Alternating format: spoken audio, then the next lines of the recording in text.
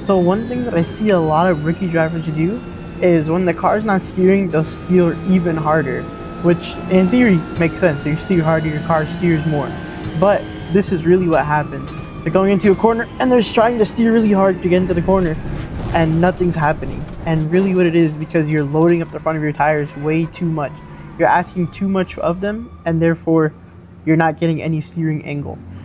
Instead, what you're going to do is you're going to straighten out your tires mid-corner just to re-grip them. So keep turning, straighten it out, and then turn again. That's why you see a lot of sim racers when they're doing it, their wheels kind of moving back and forth. They're basically regaining grip every time you turn back the other way. It's called countersteering. So you countersteer to regain grip in your tires, and then you can accelerate, you can brake, you can kind of move anywhere after. So instead of just forcing the wheel even harder to the left, think about countersteering. It'll definitely save you from having some pretty bad accidents and be able to really get a lot more control of the car in your corners.